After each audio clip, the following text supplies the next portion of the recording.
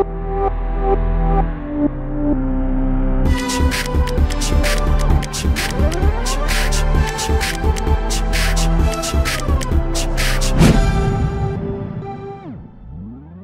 everyone, so it's again me and it's time to start to build my second RV10. So in fact I already started and I already have done some parts of the work. As I said in my previous video, I started at the same time with all control surfaces of the tail. So basically I start to work on the rudder, on the vertical stop, horizontal stop and elevators, including the trim tabs. So I just took all the parts, prepared them, dimpled, drilled, whatever it's required, and finally I primed them a couple of days ago. So right now I have all parts ready to start riveting. And yeah, and by the way, Dennis, thank you very much for this bucking bar which you gave me. I'm going to be using it quite soon and likely it's going to be in this video. That's for those of you who don't know, that the bucking bar, which is especially for the elevators, basically to rivet the backside of the elevators, which is, well, it's quite special tool, let's call it like this. Yeah, so that's a plan, and while weather is below VFR or marginal VFR and I have time to buck rivets, I will do that. As soon as weather gets better, I plan to take off and fly my first RV10 because I still have lots of testing to do there. So, well, let's start.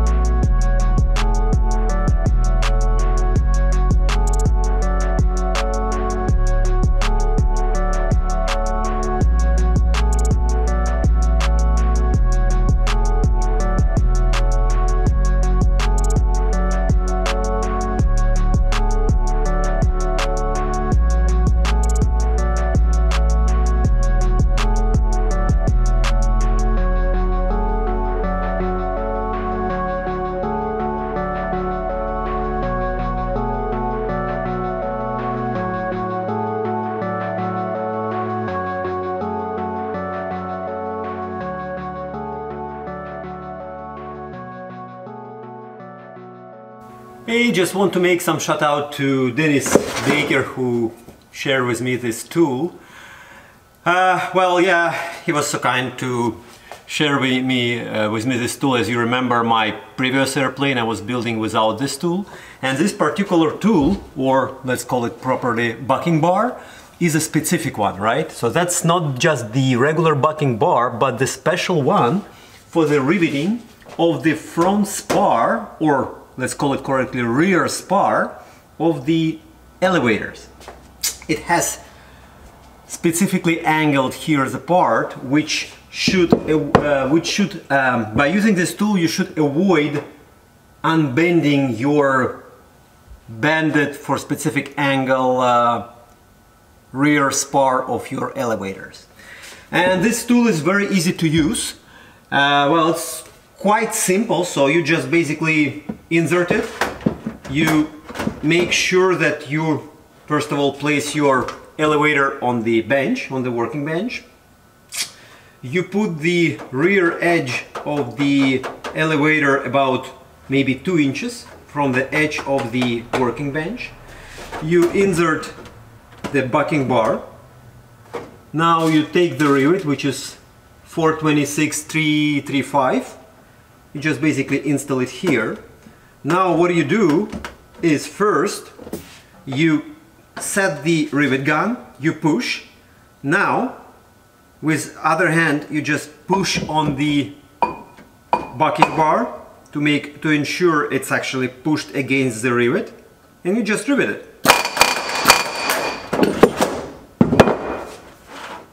Perfect. That's it. That's all what you need to do to rivet the rear spar. Easy. Victor X-ray tower on departure, make a left turn, join the left-hand circuit, runway 26 left, clear for takeoff, runway 26 right. Well, a little bit about flying of my new RV10 airplane. Right before the IFR weather hit our region, I was able to make a couple of flights on my RV10 and basically complete some basic maneuvers such as stalls, touch and go, steep turns, and all that kind of stuff. Well, basically I was lucky because first of all weather for 2 days in a row was great, and second of all, one of my buddies here, he holds a CFI rating and he's actually well proficient in RVs, and he have flown with me, which is legal in Canada as long as he is CFI and he is PIC, and he did with me those maneuvers because at some point I was need to calibrate my angle of attack sensor, so he was helping me with that. Well, and like it's more like the job for two pilots. Overall experience so far is I'm very happy with this airplane. Like I can't say more. I'm really happy with how it handles, how it controls, especially after Piper, which is no doubt also a great airplane.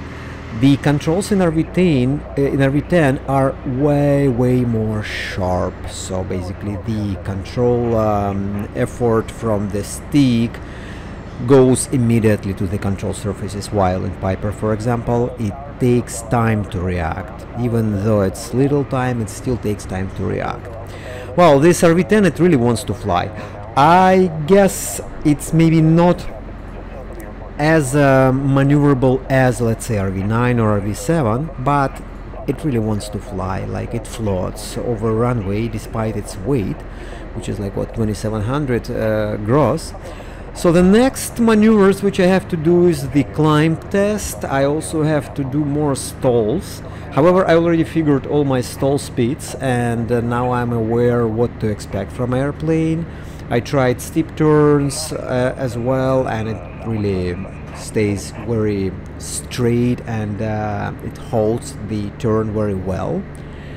I have a little issue with the left wing being a little bit heavy. I would say just a bit of heavy, but I'm still working on that. So now, well, I'm just looking forward now to fly more my RV10 and maybe fly someone else RV10 more. Maybe some other RVs just to compare, but I'm really happy with what I have right now, and in this video you can see we're doing some touch and goes maneuvers. And again, airplane is very sensitive on controls, which I like. That's really cool. So far, good experience, great experience. I'm very happy with my airplane.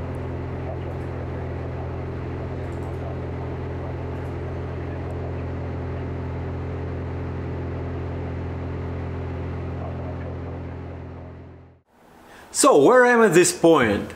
Well, working on my tail con kit.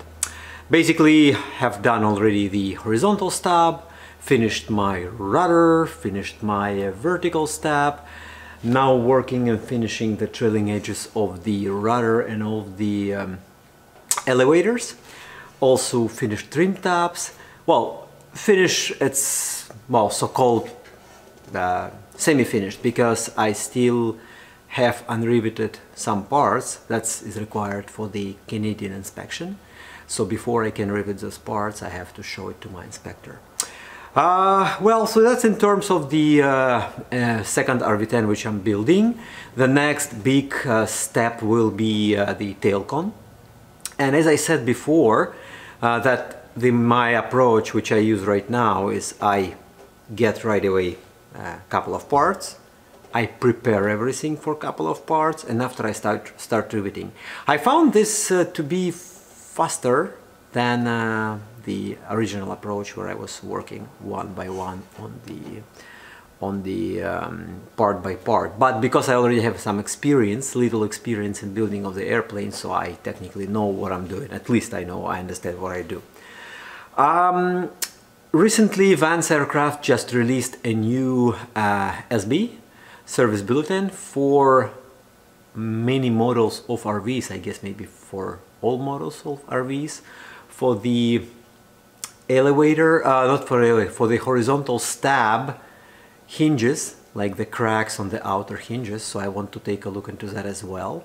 Well, since my airplane is only like, well, less than 50 hours, less than even 25 hours yet, so it's probably not the case, but I have to monitor that, and I will likely need to install that service bulletin kit at later time. But I will for sure install it for my new build, that's for sure. Yeah, the weather is not the best. Unfortunately, this spring is kinda this sort of weather, which is like 1000 ceiling, 800 broken, or wherever 1500 ceiling, 1000 broken. So it's barely for circuits sometimes, but most of the days.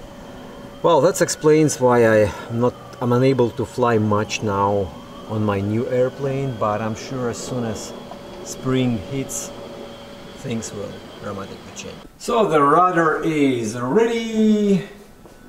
The horizontal stab is ready. Well, as I mentioned, semi-ready, right? Ready for inspection. And my rudder, yeah, well, that's actually what the vertical stab. That's my rudder. So my rudder is almost ready, and we also have elevators somewhere nearby getting ready as well. But definitely ready for inspection. Alright, that's it, that's all. This video is at its end, and I see you in the next video, and hopefully weather gonna be better and I will be able to fly my airplane and show you some videos from the skies. Okay, have fun everyone, bye bye, see you next video.